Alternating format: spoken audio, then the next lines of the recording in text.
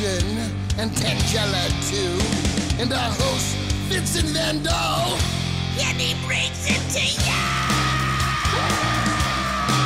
Creature features and all creatures and all creatures,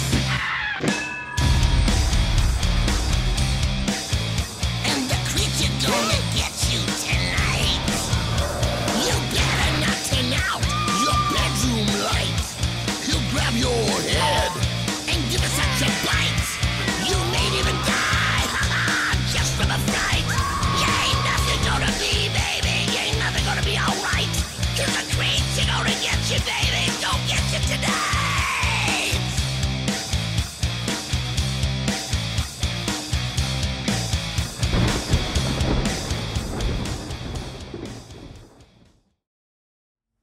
Let's chat about the year 1933, shall we? Because many extraordinary events occurred during that year, including the fact that it was the worst year of the Great Depression. Construction of the Golden Gate Bridge commenced.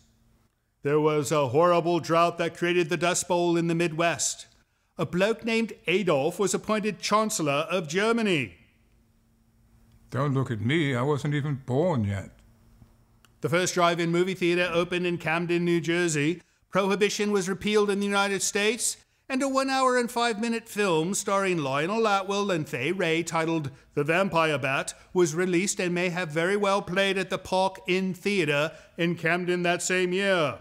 Welcome to Creature Features. I am your host, Vincent. The lovely little lass loitering to my left side would be the brilliantly baffling and most beautiful bantling, Tangela.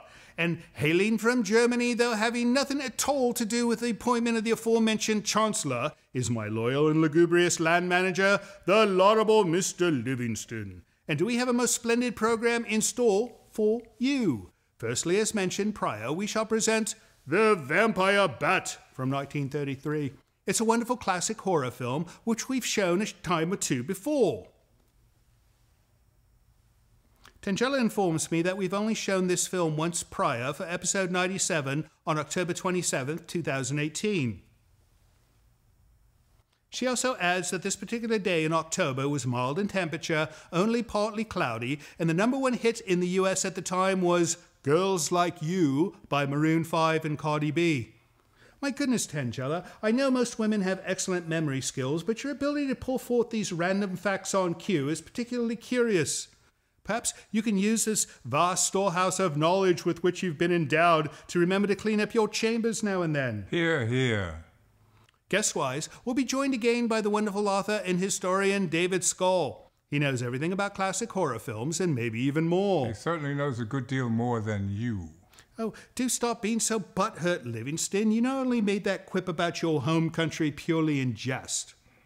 David will tell us everything we need to know about tonight's film, bring us up to date about his other projects and public appearances, and give us his opinion on more contemporary films. So don't go away, for it is to be another night of vampire fright, right here on Creature Features. He's right, you know. Stay tuned.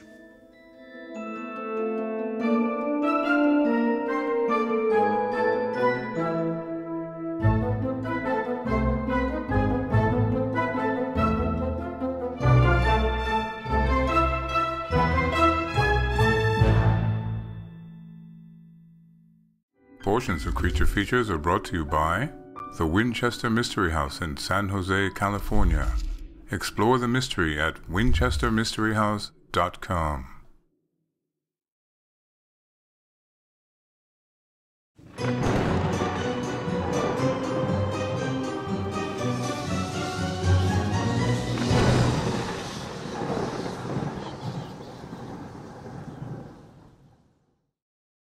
Welcome to Creature Features Saturday night. It's a fun night to be watching Creature Features because it's the only night we're on. That's not true anymore, though. We're on Fridays as well now. Yes, I've noticed. Friday nights, Saturday nights.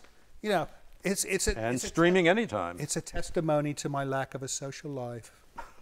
No, it is. I mean, what kind of bloke stays home on a Friday and Saturday night? I bet you, David Skal, go out and party on Friday night. Well, not since I discovered Creature Features. There you go. Ever since last year when I appeared here for the first time, I've just fallen in love with the show. Oh, and wonderful. I missed a lot of this. I'm supposed to be a big, horror film historian. Right. Well, in the early 70s, when they did all of these made-for-TV horror movies Right. that you specialize in, We love them.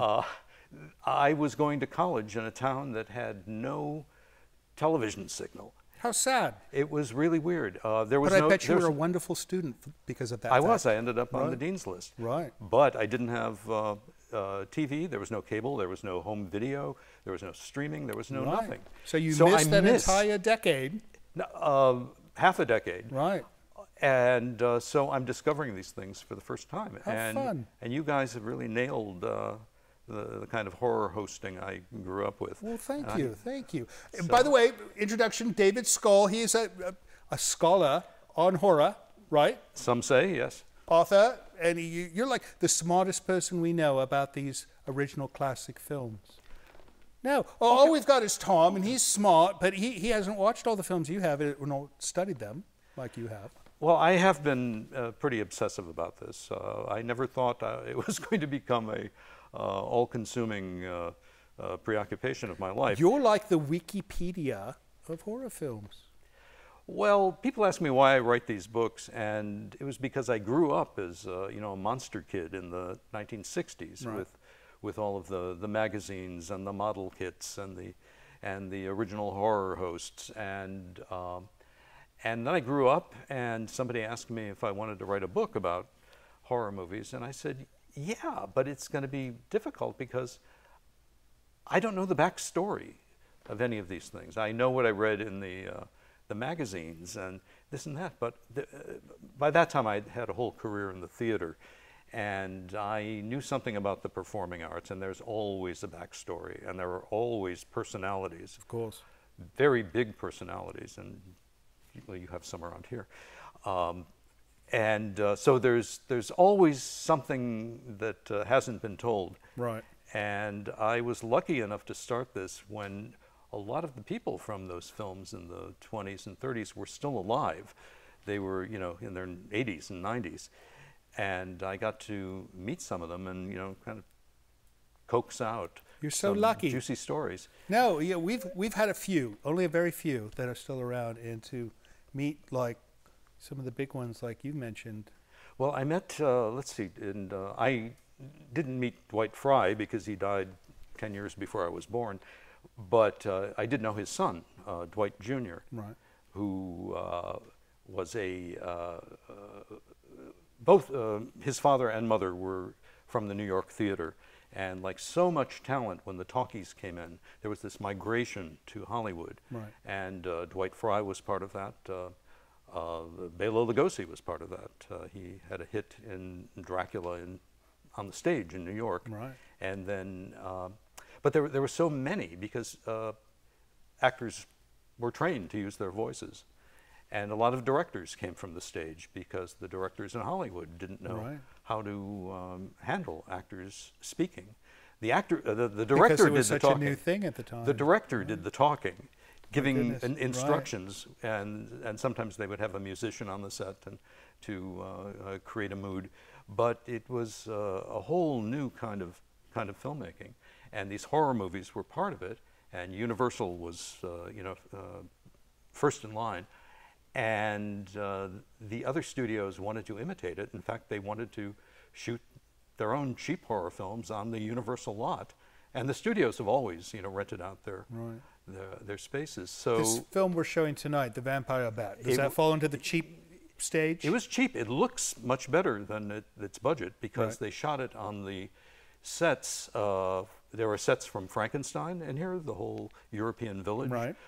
from the Old Dark House, Right. another James Whale film. Right. And 15 minutes into the film, and there are props too. Somebody finally just pointed this out to me, and I don't know why I never saw it, but 15 minutes in there's a scene in a morgue where they're looking at a woman's dead body, but if you look over to the side, on a little shelf, there is the very dragon-shaped candlestick that Bela Lugosi carried down the stairs in Dracula. We have to watch for that. I made a still image and Tom may be able to do something with We'll it. pull it up. We'll pull it up. All right, what do you say we start the film? Okay. And when we come back, we'll talk about some more of the background on this one. The Vampire Bat from 1933. Stick around. You guys, you don't want to miss this film. It's a good one. See you soon.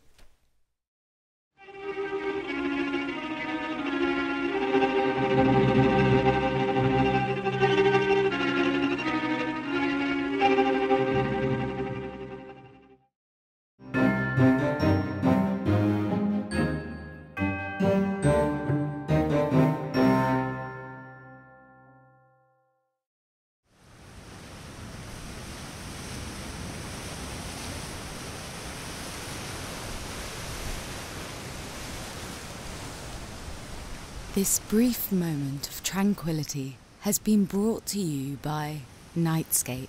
Relax and sleep better every single night with this and other videos from our free YouTube channel. Learn more by visiting nightscape.co today.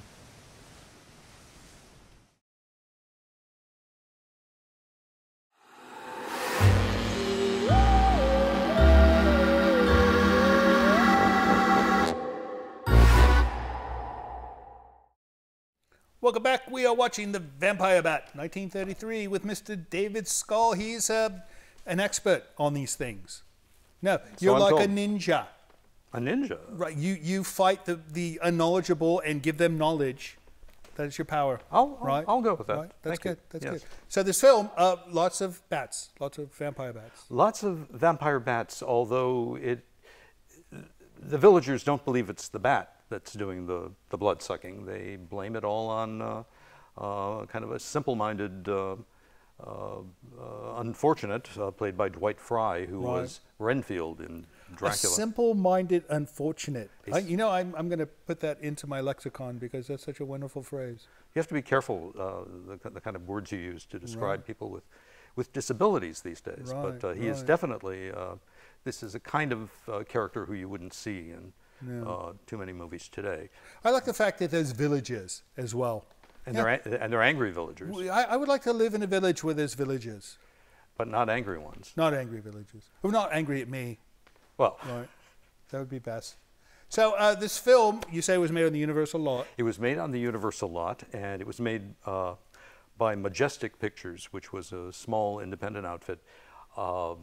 And it capitalized on the fact that the Universal films were very, very popular by that time.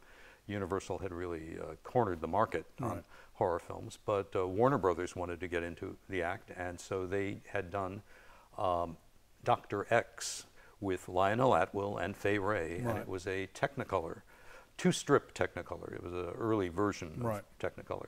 And so that was a gimmick that really drew them in.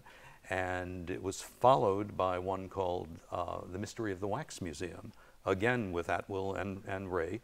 And Majestic thought they would capitalize on using both the stars and its own half-hearted stab at color. In the later chase scenes where you see the where you see the villagers carrying torches as they hunt down poor Herman. Originally, the individual frames of the film were painted yellow and red, and so there were suddenly color torches going across the way, and so they had their small-scale version of the Warner Brothers color. Now, Fay Wray, what was her appeal in all these horror films? I was she in King Kong and she like Lionel Atwill came to Hollywood. They both had stage backgrounds and did various things, but they found their real stride doing these thrillers and they both became associated with the genre. Fay was the first scream queen, as we call them today. She really truly was. And she did Dr. X, and she did The Vampire Bat, and she did The Mystery of the Wax Museum, The Most Dangerous Game, which was all about human trophy hunting, and then King Kong, which earned her a place in heaven forever. Right, right. Everybody And remembers her from that. Atwill came from the West End Theater and via the New York Theater, and then he came west with the migration of talent. And he specialized in Shaw and Ibsen and classical theater, but Hollywood liked, because of his very deep, resonant, mellifluous voice, it made him very good for villains and very authoritarian figures. And he, I wouldn't say he wasn't typecast in the same way other actors, but he usually played something that had a villainous edge to it, and very much a forerunner of the kind of parts Vincent Price would play. In fact, The Mystery of the Wax Museum was remade as House of Wax, which established Price as a really, but that was originally Atwill's. That was Atwill's. Right. And his career crashed and burned in the 40s because of a sex scandal. Oh no! That he was involved in? He was involved in. He threw a wild party at his home in Hollywood, and like a lot of people in the business who had their own movie theaters at home and projection equipment, they liked to show their friends stag movies, as they were called then. Porno. Right. And apparently people were there watching them in the all together, and there were some reports of sexual assault, and he got into trouble not so much for that, but he wouldn't snitch on the people who had attended. Oh, wow. And as a result, he didn't go to jail, but he got, I think, 5 years probation. Good Lord. And his career was kind of in the ashes after that. Well, although he still would show up in the 40s in various films, some of them for Universal, but a really wonderful performer, and everybody else was watching these movies too, and having wild parties and orgies. And he just got caught. He got caught. He got caught, and, sadly. But Hollywood's always been like that. Right, right. What do you say we get back to the film? Let's do it. All right, let's get back to the Vampire Bat. When we come back, we're going to hear some more interesting facts about this film from Mr. David Skal. So don't you dare go away. And well, we're going to do mail next. But then after we do mail, we'll be back with Mr. Skal. See you soon.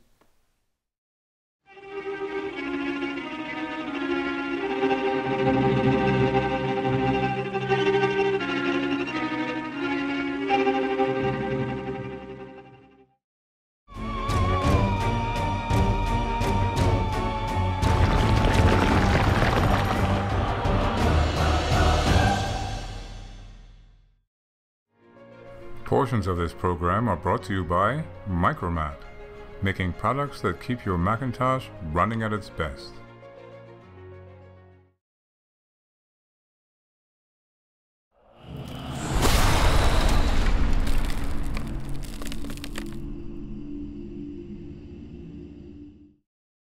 Welcome back to the show. We are going to do some mail because we got mail, actually. We have actually gotten mail. Yeah, we've received mail, and if we receive mail, it is our obligation by law, according to the Supreme Court, that we should read all mail. I beg your pardon? No, it's a new law they just came up with. No, it's a new law I just came up with, but it's the same. You watch way too much television. Right. No, well, David stepped away because I think he's going to go get a copy of his book. He's going to sign it. And it's going to say, "Dear Mr. Livingston, read this book so you are not such a skeptic of horror films." Yeah? All right. How about some mail, Mr. Livingston? Speaking of book, there's one from West Yorkshire. Oh. Britain. He's from Britain. Look at this.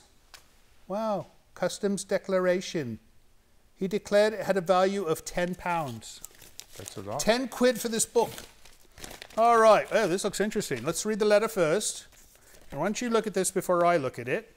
That way I can see what's going on here. All right. This is from Graham Jenkinson in Dewsbury, West Yorkshire. You know, we don't have anybody named Graham here. That's a purely English name. You never see anybody here in this country named Graham. I believe it's Scottish, but... Is it Scottish? Graham. Well, there's lots of Grahams in England. Yeah, Perhaps. We need more Grahams here. And we need somebody to open a cracker company named Graham.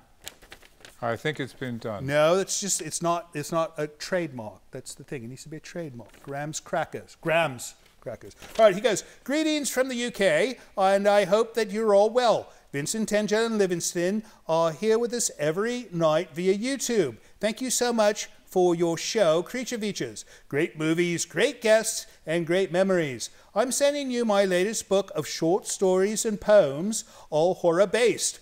I hope you enjoy the book, and I would love your opinion on what you find within. Would it be possible to have an autographed photograph of you all to add to my horror collection?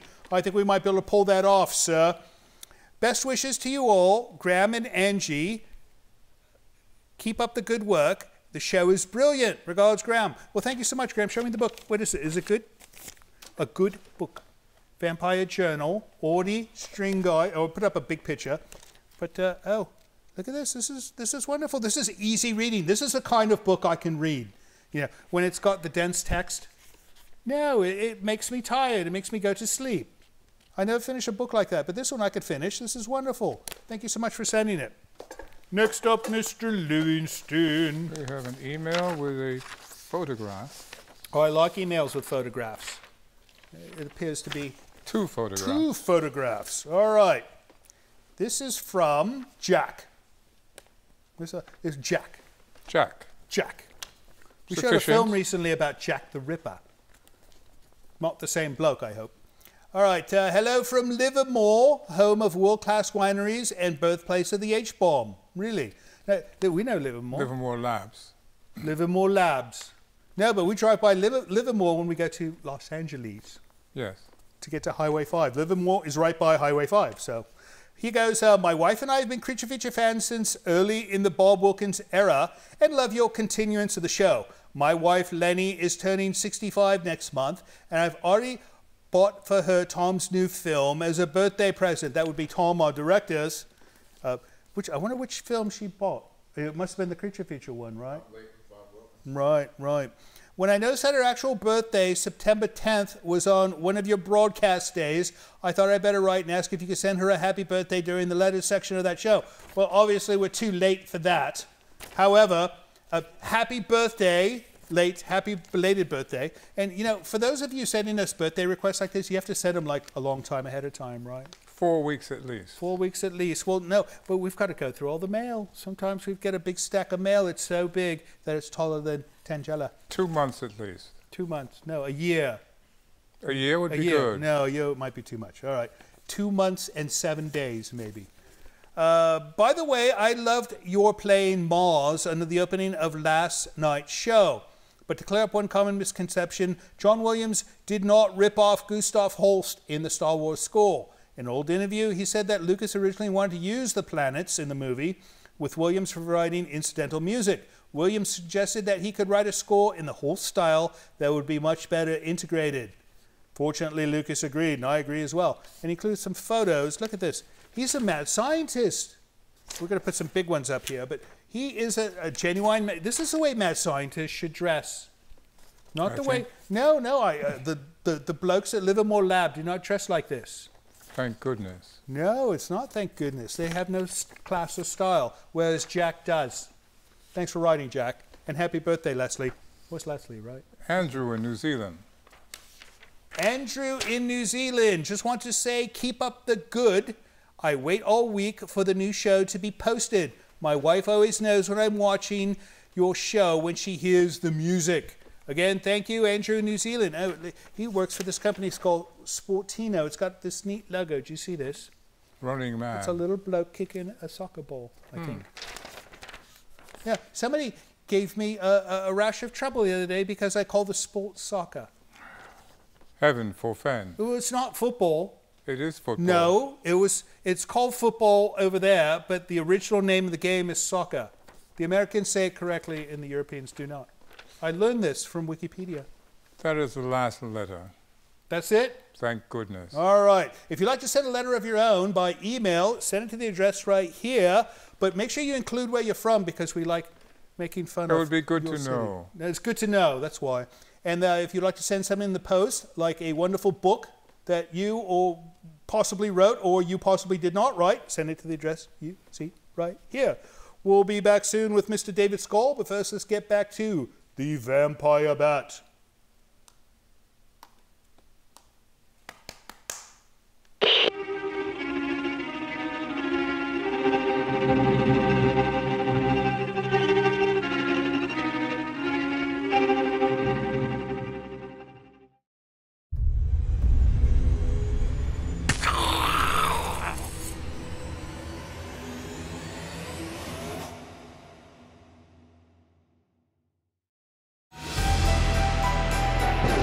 This portion of Creature Features is brought to you by CreatureFeatureStore.com, the official merchandiser of Creature Feature accessories.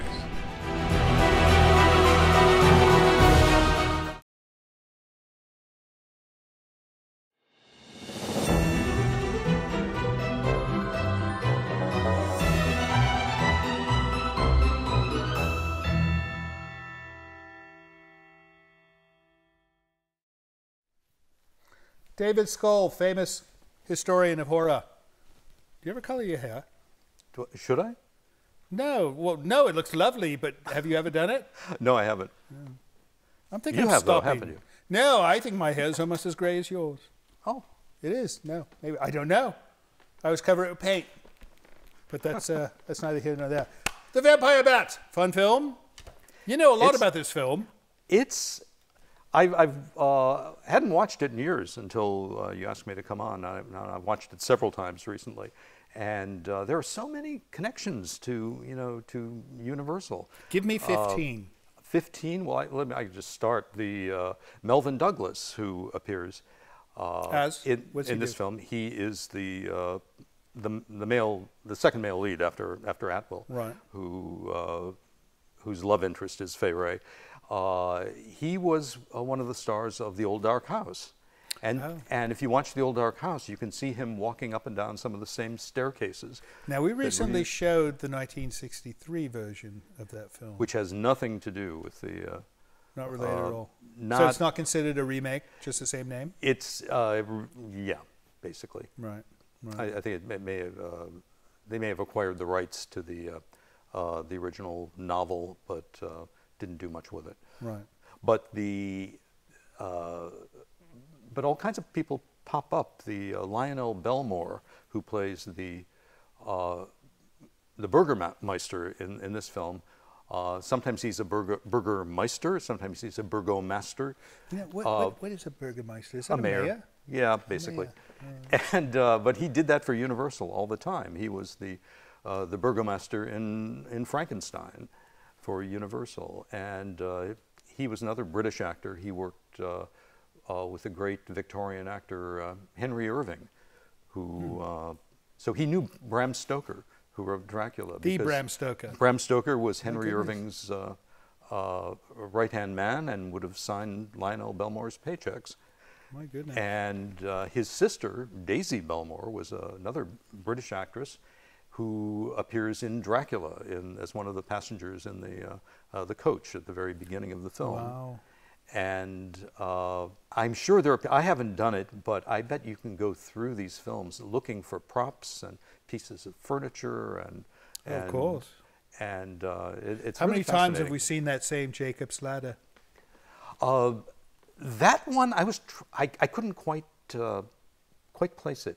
It looks like one of the ones from Frankenstein, but I don't think it's from Frankenstein. Somebody will tell me I'm wrong, but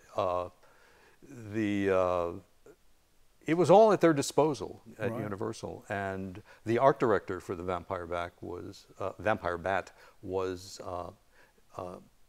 Danny Hall, who created all of those wonderful sets for Dracula, Frankenstein, Bride of Frankenstein. Those are incredible. And I mean, he really created the whole look of the Universal films, and it was probably his idea to bring out that the candlestick that Lugosi used. Right.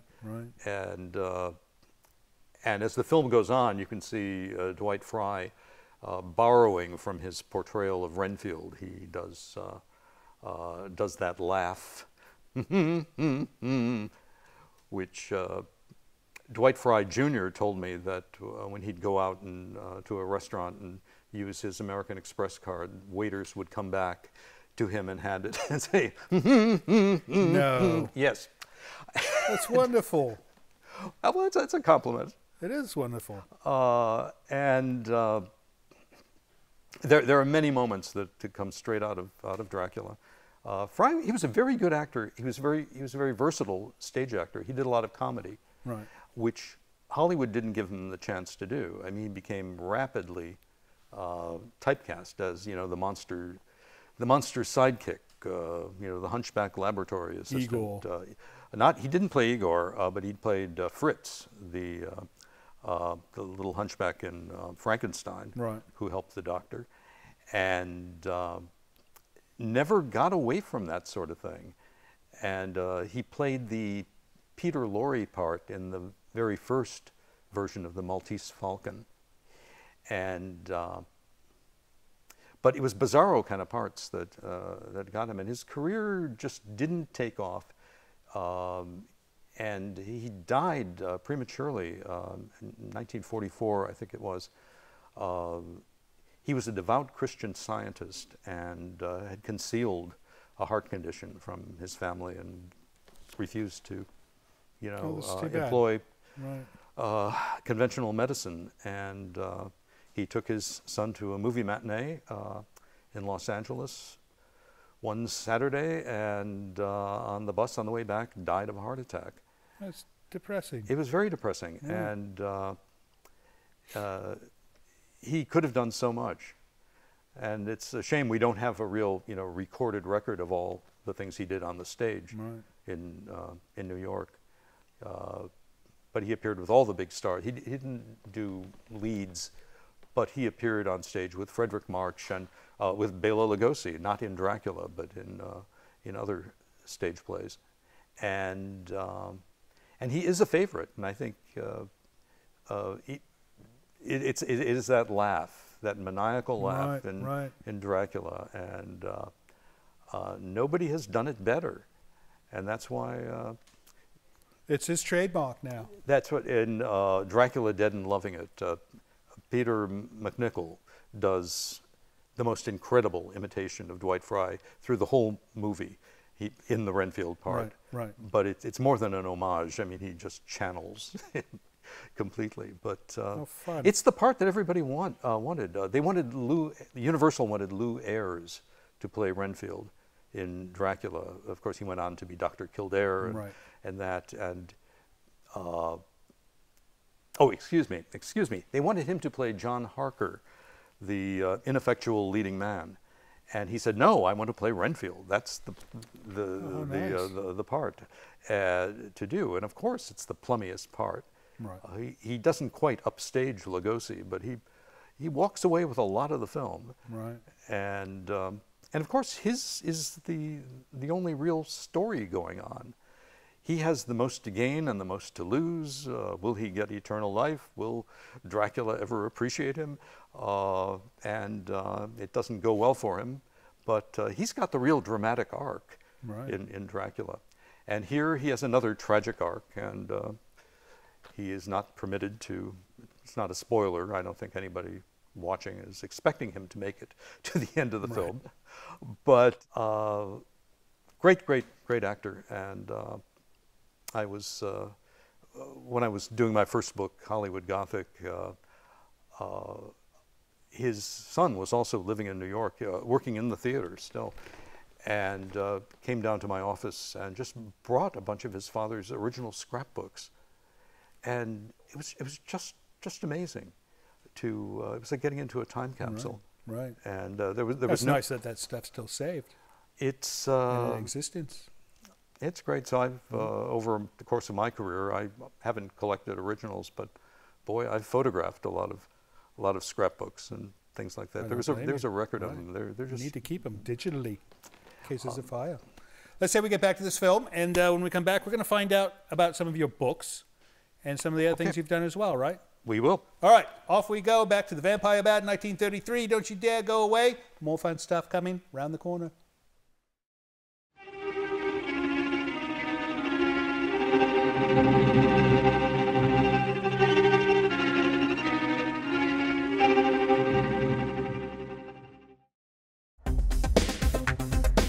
is Brian Borden from Michigan. I just wanted to say hi to Tangela, Vincent, and Mr. Livingston. I love your show. I found you in February of 2020, and you guys helped me through some very trying times. I'd like to request The Legend of Lizzie Borden, since I am her great nephew. I'd love to see that movie with Elizabeth Montgomery. Bye.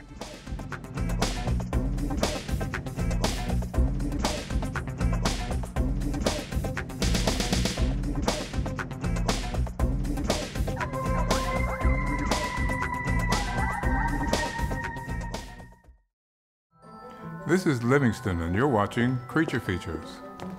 Not now. Stay tuned.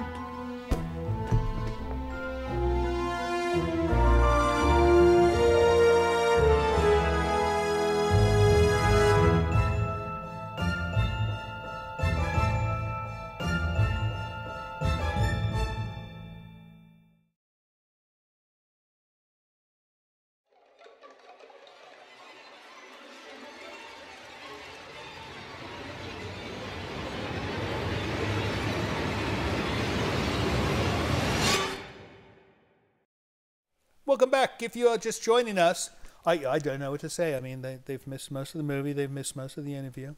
I think they should just watch Saturday Night Live.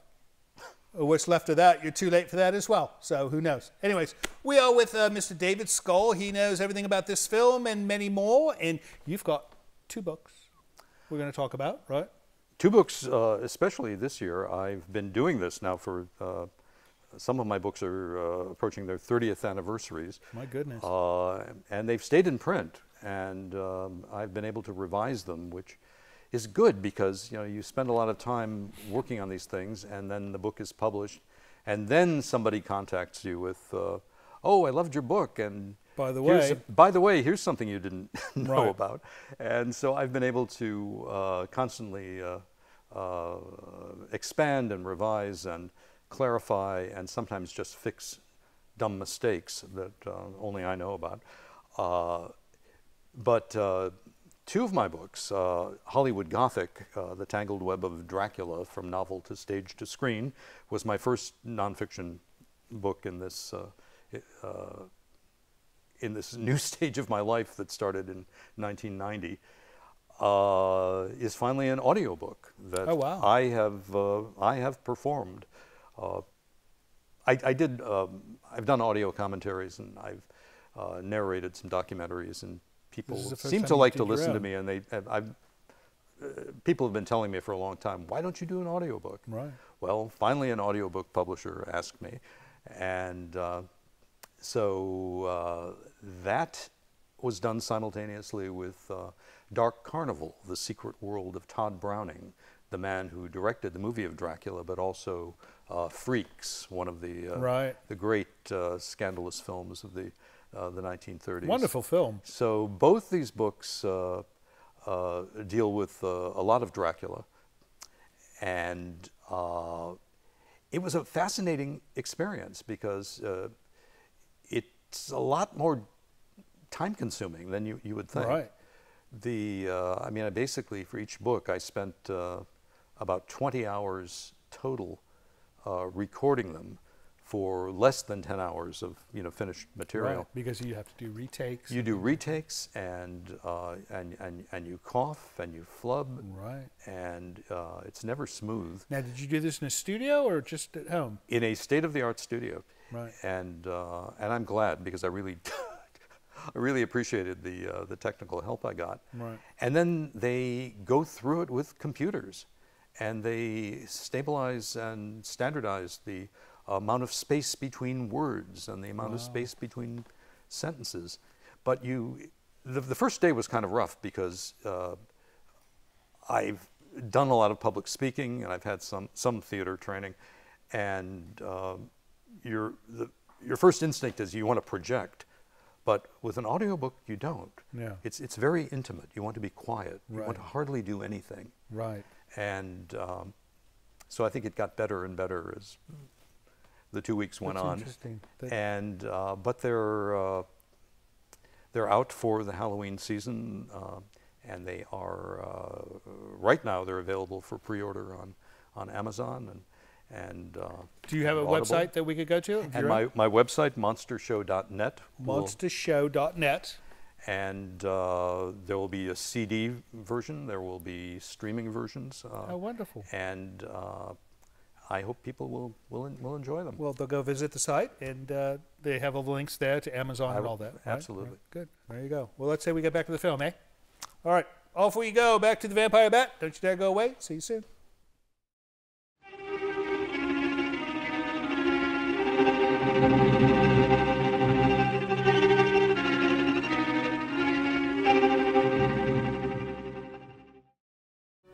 Hello, this is Mr. Livingston. It would appear I have been tasked with requesting you to help our show financially by visiting our Patreon page. Your generosity will help us keep Creature Features on the air. With only a few dollars a month from you, your kindness will allow us to continue creating new entertainment for your viewing pleasure each and every week. And if you have the desire to give more, you might even receive a gift from Tangela. I think not. Please visit the website below to learn more. Thank you.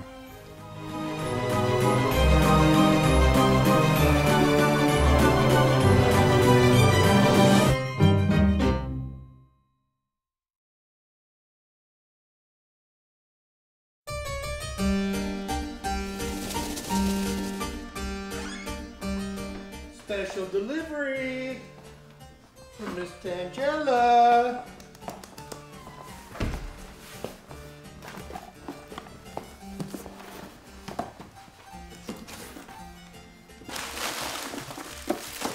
Ooh, candy.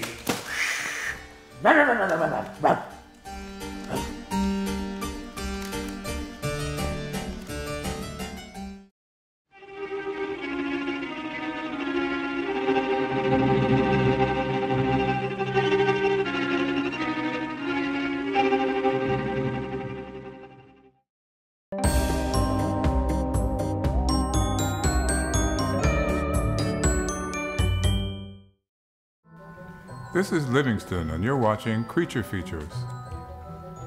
Not now. Stay tuned.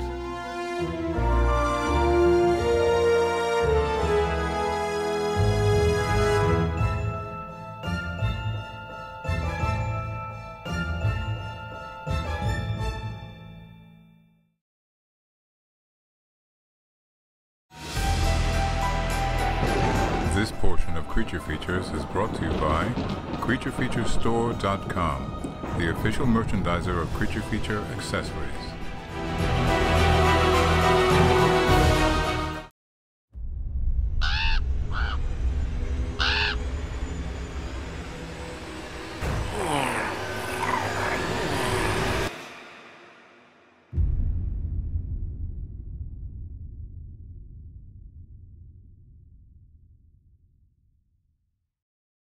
Bats, bats, bats. There's bats all over the place in this film. You know, you think somebody would come out with a big can of spray raid and just shoot them all down. You would think, but One would think. it's a horror movie. People don't do the logical The thing. movie would end too quickly. Yes, That's right. That's right. I keep forgetting these things. In any case, let's not talk about this film anymore. I want to talk about Nosferatu because it's a big deal. It's a big deal this year because it is the 100th anniversary of Nosferatu. 100 years. The very first Dracula film. And it has a lot to do with my book, Hollywood Gothic, because I discovered in my research that Florence Stoker, the widow of Bram Stoker, found out about Nosferatu and that it was supposedly a freely adapted version of Dracula to which she owned the rights. Right. And it was a total plagiarism. It was a total ripoff. And they were brazen about selling it in Germany and around the world. And she took them to court for years, this obsessive legal battle to the death. And it was such a juicy story. And I found all the correspondence in England at the British Library. Nobody had taken a look at it or quoted it before. And it was just like a novel. And she was a character, and everybody around her was a character. So the book was all about all the people who tried to control Dracula, make money from Dracula, and usually ruin their own lives in the process. And but Nosferatu is a great example of German expressionism. Dracula in the film is not at all like Bela Lugosi. He is not suave. He is not seductive. Right. He is a rat-like creature with insect-like fingers. And what was the actor who played Max Schreck. Max Schreck. That was his real name, and it actually means terror in German. Wow. And fortunately, even though Florence Stoker got the courts to order all prints and the negative destroyed, it escaped to various corners of the world. And it was only in relatively recent years that we've seen the film as it was originally intended. And this is the 100th anniversary of the film. Years. And in just another 8.5 years, Dracula and Frankenstein are going to have their 100th anniversary. And my goodness. I can't promise I'll be around, but that'll be worth looking forward to. But nor can I promise that we'll ever be able to show those films, even century-old cinema. No, those the Universal well, won't let they anybody show might it. go into the public domain. They will or they won't? If Congress pulls, a Disney and extends the copyright, then maybe not. But they are coming up to the end of their what was supposed to be the end of their copyright. Right. Something will happen. Something will get switched. Somebody will be elected, and it won't happen. All right. Well, what do you say we finish up this film? Let's do it. And then when we come back, we'll talk about what you're doing next. Okay. All right. Off we go to the end of the Vampire Bat. Don't you dare go away, because Tangela's going to be here. And if she knows that you've left, she's going to send you a gift in the mail, and you won't like it.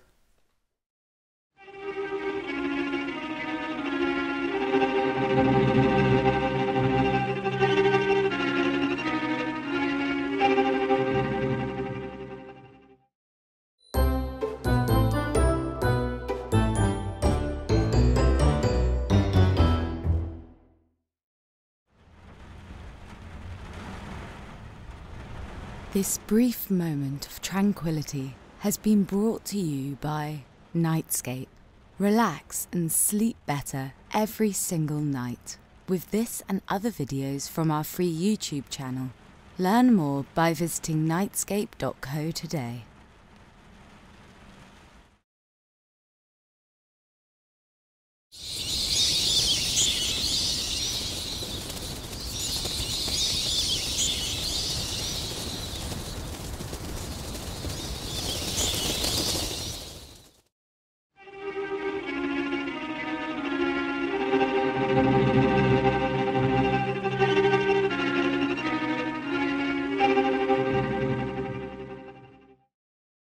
And that brings the coffin lid down on the Vampire Bat. It was the doctor and his assistant. Yeah. You knew already. I forgot about this movie, and I completely forgot that was going to happen. What did you think of the film? You liked it? She always likes the black and white ones for some reason. It has more of a nostalgia quotient than a lot of... It does. Because of its association with other better films. No, it does. It has that whole motif going on. It pulls you in. It pulls us all in. It's like a Venturi or like a hurricane or a whirlpool or something silly like that. Anyways, what's up next for David Skal? What's up next for me? Well, Nosferatu is still keeping me busy this year. I've been asked to introduce screenings all around the country and all around the world. In June, I went to Santiago, Chile for an amazing... I've always wondered, is it actually Chile in Chile? Chile. It's a Chile. No. Is it Chile in Chile? Well, it's summer, so it was winter there, and it was chilly. It was chilly. Yes. Right. But the people were wonderful. The people were warm. The people were warm and friendly, and they love movies. They love cinema. They take it seriously, and they had a week-long celebration of everything Nosferatu. Oh my goodness! And we I had a blast. need to get on a Chilean TV station. And I'm working on a new book now. Called I Hear America Screaming, The Politics of Horror. The politics of horror. And this is probably, I'm going to get death threats after this one. Why? But because it's about the politics of horror and politics. And So the politics inside of horror films? no, how the politics of our real world take their lead from horror films and horror I motifs. see. Oh, all And right. it's all about telling scary stories. Oh, all right. No, you're drawing parallels. Oh, yes. Is what you're doing. There are two. I don't have to draw them. Just Right. how many of them can I deal with? No, politicians are scary people. You bet. Yeah, no, I could see. Somebody should make a horror film that's all politicians. I do it. And then the citizens could be the zombies. They always are. Right, right. Yeah, that's wonderful. Well, that sounds like fun. And then you're living in Glendale still. I still live in Glendale, You know, I used to bounce around near Glendale all Forest the Lawn. time. Right. Probably more dead movie stars there than anywhere in the world. Oh, that's a great place. I love cemeteries. She loves cemeteries too, but when I bring her along, she brings a shovel. Ah. No, and immediately we get kicked out. There are cemeteries in this area that say Tangela is not allowed. No, it's a true story. No, Kind of understand that. All right. Well, thank you so much for coming up again, David. And next time you're in town, you come see us. And by then, you'll probably have 5 more books written. Probably. Right. And if you've got any movie suggestions for us, you do let us know, right? I will. All right. And as far as you guys go, thank you for staying up and watching the show. We know you could be sleeping or making cookies or making explosives like she does, but instead you decided to watch our show, and for that reason, we love you. We'll see you next week. Different movie, different guests, don't know who, don't know what, but it'll be fun. See you then. So, David, we're Yes? thinking of doing a little horror movie, and if Oh. we do this, I'm thinking maybe you could do the audio commentary. Well, yeah, but I think I'd be left speechless.